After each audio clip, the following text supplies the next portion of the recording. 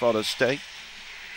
Away, Dyna Elvis began okay. Yunta Bale shows some speed, but Dyna Elvis matches it and holds it out, running to the first turn. In a bit of trouble behind those was Scars Delight and Breached Again. They're out the back. Yunta Bale going for the inside run, but Dyna Elvis has got the speed to match it and holds it steady. Behind those, Supreme Formula was challenging, but then galloped on them. Got back to third, big time behind those. Getting up on the inside, Yunta Bale, but Dyna Elvis kicked on the line. Dyna Elvis beats Yunta Bale. Third over the line was Big Time.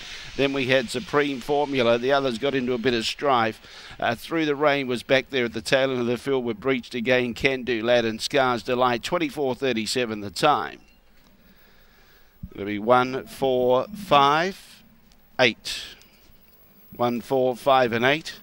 A little bit of teasing up the straight. Looked like Yunta Bale was going to go for the